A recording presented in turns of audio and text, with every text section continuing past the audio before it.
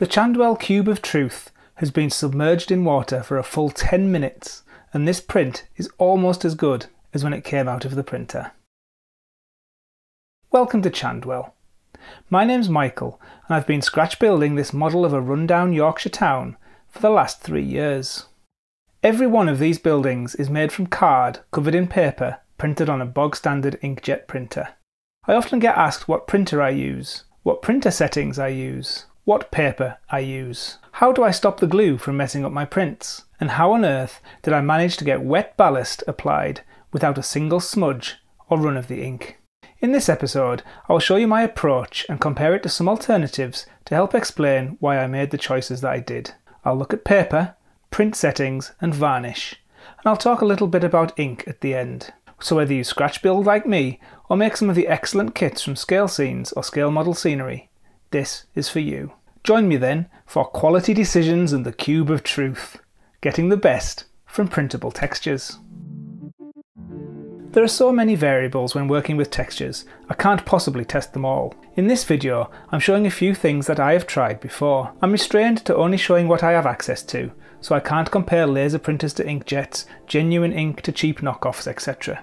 But I think what I am about to show will be useful to many modelers, new and seasoned alike. I'm testing using an actual model, this 5cm cube, so that the test is as close to a real thing as I can make it. I'll be looking at 3 different types of paper, 3 approaches to varnishing, and 2 different sets of printer driver settings. I'll be comparing the cost, the ease of use, the print quality, and importantly, the resilience to the odd bit of spilled glue or even water. Let's dive in then, and take a look at the paper. I'm comparing 3 types of paper. This is Tesco Home Office printer paper. It's 75 GSM and costs £4.75 for 500 sheets, making it just under 1p per sheet. My go-to paper for textures is this ProJet 110 GSM matte photo paper. I bought 200 sheets of this on eBay just over 2 years ago for £9.76, making it just under 5p a sheet. I know that some people print onto sticky labels to avoid having to use glue to apply their building textures. I tend to use them only for the base layers, but I'll be testing these for textures. They're generic A4 sticky labels, and I bought them from eBay. They were £17.89 for 200 sheets, which makes them almost 9p per sheet, and by far the most expensive of the 3 papers. I use this Canon MG5753 inkjet printer, which I bought too long ago to remember. I use genuine Canon ink cartridges, which I buy from Amazon at around £15 a pop. I've never used other brands, but at the end I'll talk a bit about cheap third-party inks and show you quite clearly why I'd avoid them. For this test, I'm using the default setting you get when printing standard, and a custom quality setting of fine with a slightly reduced magenta and a slightly increased intensity. So, 3 types of paper and 2 printer settings. Let's make a cube 5cm by 5cm by 5cm. I'm using Scalescenes ashlar, brown brick and slate roof tiles, as these are the textures that I use most often. I'm including a window, a lintel and a sill, as this will test the flexibility and foldability of the paper. And I'm including some tiny N-scale text from a scale foot high to a scale 4cm high to test the readability. For good measure, I'm going to test the paper with no varnish, a coat of matte varnish, and a coat of matte varnish with a coat of ultra matte varnish on top. So therefore each face of the cube will comprise 3 strips. So out it pops on basic printer with basic settings. The same bit of paper goes through the printer again. Using the fine settings, the print takes a long time to emerge. But there we go. Let's take a look. Basic paper, basic print is actually quite good. These bricks are just 1.5mm by 0.6mm and they are legible. Here's the fine settings. The actual print doesn't look much different. It's just darker. It uses more ink, so the colours do come out a bit deeper. But can you tell the difference? I think, to be honest, the basic settings are better than the fine ones on this paper. What about the label? These are basic labels and I think you can tell. You can get photo quality labels, but that's not what these are. These are just basic labels, and I think you can tell. The definition between the bricks is not as good as on the basic paper, and it's definitely more grainy and fluffy around the edges. Here's the photo paper. The basic settings are bright and well defined, although the brick looks nothing like the dark brown that it was on the computer screen. Here with the fine settings though, it really comes to life. The colour matches what I see on the screen, and every single brick is well defined. The mortar, just 7/100ths of a millimetre thick, is clear as a bell. The 0.5 mm tall text is readable, and the number 4 below it, just 0.4 mm tall, is legible. So, what have we learnt? At a normal viewing distance, all three perform well. It's only when you really look closely that you see the obvious benefit of the photo paper. Is it worth paying 5 times as much for? I film my models really close up, so I think it is. But if it was a normal layout for normal viewing, and if it was only down to print quality, I would say no, it's not worth it. But let's continue. I draw the cube in Inkscape and print its outline to sticky labels to help me accurately cut it from 1 mm card. I've included a window in each face so I can test what the paper is like to fold around its edges and to make sills and lintels. The cube is glued together with PVA with the help of a scale model scenery right angle jig. I'm starting with the photo paper, since this is my usual method. It cuts nice and cleanly with the scalpel. When I make buildings with sharp corners, I colour the edge of the paper with a watercolour pencil. This removes the white edge of the paper and keeps everything nicely blended together on the finished model. The paper is sturdy and takes the colour well. I cover the cube surface with PVA glue from my applicator and drop the print straight on top. The print sits on top of the glue for a while, which means that I can slide it around until it is in exactly the right position. In these crucial 10 seconds, I can wiggle it this way and that, smoothing it down until it is in exactly the right place. I'm quite inaccurate in my initial laying down of the piece, and my hands shake a bit, so this feature of PVA over some more rapid glues is always a lifesaver for me. What about the basic paper? It cuts well, and the colour goes on the edge well. It's a bit more floppy than the photo paper, because it's thinner, but this isn't a problem. PVA onto the cube, and paper onto the PVA. This wasn't as good as the photo paper. The glue is absorbed into the paper quite rapidly, and although I could still slide it around a bit, it stuck fast much more quickly than the photo paper did. I can also feel undulations below the paper. It's not as smooth as the photo paper was. Let's try the label. Once cut, I added the watercolour pencil to the edges with the backing still on. This kept it nice and sturdy, and it took the pencil well. Once peeled, it felt delicate and a little awkward in my hand. Applying it to the surface was quite stressful. I had to get it aligned perfectly as there is no sliding a sticky label to get it into place. I tried once, twice, miles off on the top corner. A third time. Okay, that'll have to do. It looks okay. It's not as well aligned as the other two, and it feels bumpy like the basic paper did. On the other one, I tried adding the pencil to the already peeled label. That wasn't a nice experience, and I would not recommend it. The photo paper is the outright winner here. It's easy to work with, forgiving of mistakes in alignment, and generally much more pleasurable to use. The sticky label is in a firm last place. Time to wrap the texture around the window aperture. I slice the texture and then gently fold the texture inwards. Apply glue to the flaps and then use my crochet hook to tightly press the flap around the edges. The photo paper takes this abuse well. The flaps bend around and stick tightly. The print remains and no white edges appear. I repeat with the basic paper and the sticky label. Slice, fold. Both worked well. I expected the basic paper to tear in the wet glue, but it did not. Because the basic paper and the sticky label are thinner than the photo paper, they each folded more easily and each had a crisper line. Although barely perceptible, the photo paper has a more pronounced curve to the fold than the other two. So in the folding around the edges test, the photo paper is in last place. The lintels and sills are tiny. They cut out of all papers easily enough with the scalpel. They take the watercolour pencil as before. The glue on the two papers makes it possible to slide the tiny components around until they are in the right place. And the folds are as before. A downside of the glue is it sometimes catches and pulls off the top layer of photo paper on these tiny parts. I just dab them with the grey pencil and it all blends together and vanishes. Working with such tiny parts in sticky label is interesting. Peeling the backing is tricky. Once positioned, again you have to be very accurate. It sticks down nicely. And folding around without the glue is actually quite a pleasure. It's tight and crisp and really is quite good. I'd go so far as to say the label wins here. My sills are always a little wobbly, but the sticky label has worked nicely, and these tiny 1mm sills look the best on the sticky label faces of the Cube of Truth. I've tried loads and loads of varnishes in my time, and I've settled on two from AK Interactive. I use matte varnish first. This varnish is a nice consistency and goes onto the prints quite well. Let's apply it to the cube and see what happens. The photo paper takes the varnish nicely. No smudges, no colour bleeding. Let's do the basic paper. I fully expected the ink to run here on the basic paper. I've read many comments over the years that others who try this get terrible results with running ink. I was surprised that this did not happen to me. The varnish went on first time with barely a smudge. My first impression wasn't exactly right, as we'll see later, but for now this is looking good. I did notice though that the varnish on the brush began to take on a pink tint, so it was obviously lifting off some of the ink. I had a similar experience with the sticky label. The varnish went on well enough, but caused a much bigger colour tint to the varnish.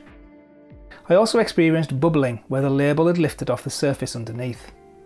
This settled back down as the varnish dried and wasn't a problem. I use AK Interactive Ultra Matte Varnish as a finishing layer. Because it's so runny, I find it does cause the ink to bleed sometimes, so I always add it on top of the dried matte.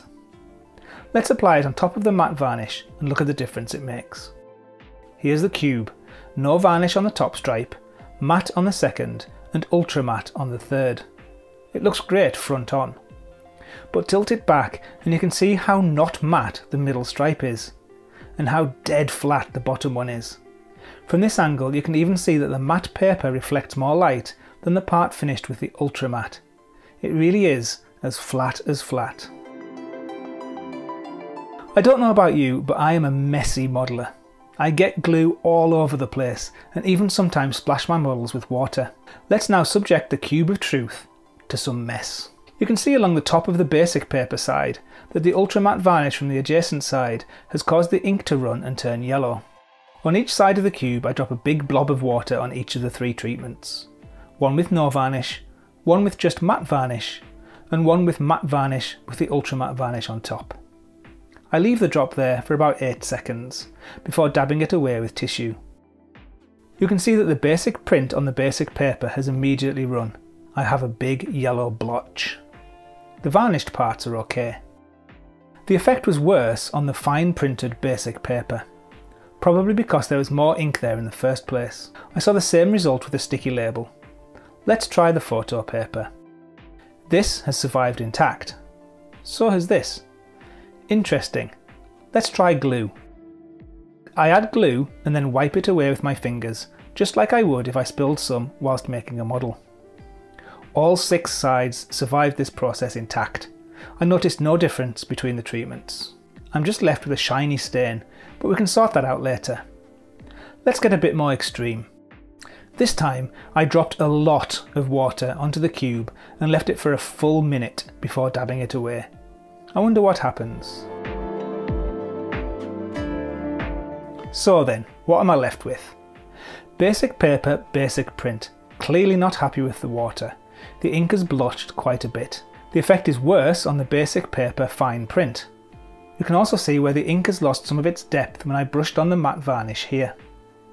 The effect is about the same with the sticky label. If anything, it's a bit worse. The ink on the 2 photo paper sides is still intact. There has been no appreciable ink bleed. The basic print side has bubbled a bit here in the water, but this went away as it dried. The tiny text is still readable. The whole thing looks a mess though because of all the glue I've added and wiped away. All of my buildings look like this by the time I'm finished. What can I do about it? Simple. I just use the ultra matte varnish and cover the whole thing one last time. Here you can see all of the shiny spills and splodges. I'm going to brush on the ultra matte varnish across the whole cube face. I'm applying the ultra matte onto the base print, the matte varnish and the ultra matte on all 3 stripes. I apply the varnish quite liberally, and once it is dry there is no trace of any shiny splodge. It's bubbled a bit again here, but I'm sure that this will go away as the paper dries. So let's look at what I ended up with. Basic paper. Crisp folds, but terrible when wet. Okay at taking varnish.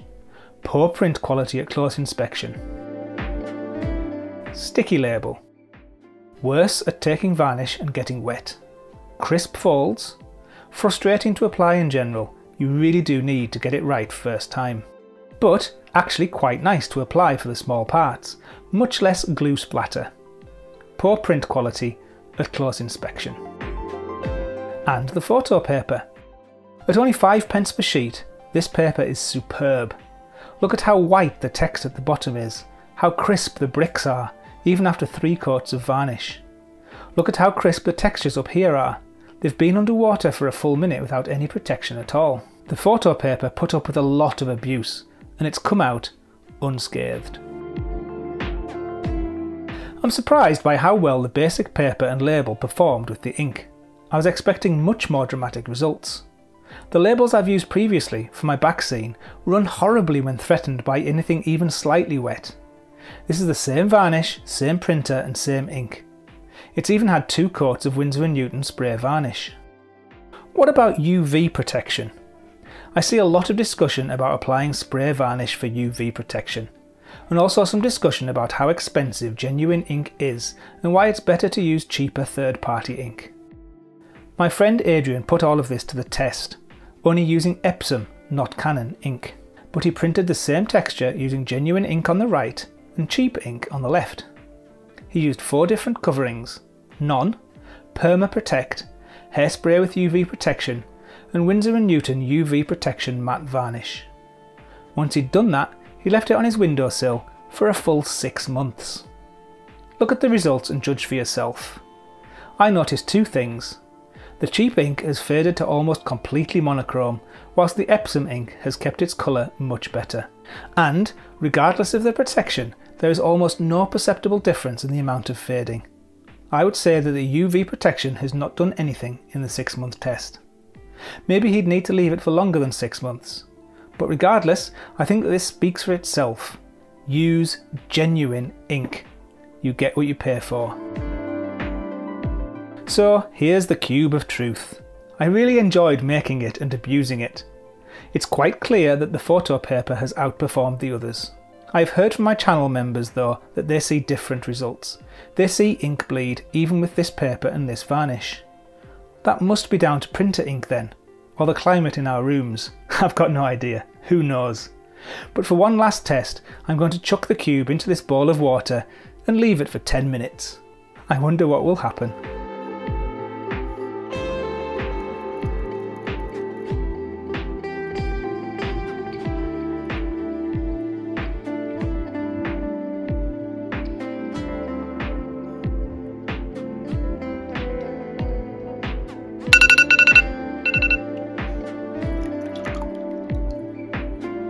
So at this point it's no longer a comparison, as the 2 photo paper sides have been fully varnished and the others haven't. But I wanted to see just what would happen. Being only 1 layer thick, the card is sagged and warped a bit, as you might expect, and this face has come off entirely. But the simple PVA glue has held elsewhere. The flaps around the windows have come undone, and the ink has faded and run on most of the faces, leaving a green tinge. But what's important is the combination that I use: photo paper, fine print and 3 coats of varnish. The varnish is applied to the outer surface only, there's no need to do both sides. And look, other than a slight fading on the row with only 1 coat of ultra matte, this is almost as good as when it came out of the printer. I'll leave you with this: use decent materials and treat them well with varnish, and your card models can withstand a heck of a lot of abuse. I hope you found this interesting, useful, or ideally both. I probably haven't tested your preferred method, but I'd encourage you to put your materials to the test. We invest a lot of our time in our models, and we owe it to them and ourselves to make them as sturdy and as resilient as possible. Go to this video if you want to have a closer look at the materials and tools that I use, and it's got links to everything in that video's description. So from the Cube of Truth and me, until the next video, thank you for watching, take care, and I'll see you then.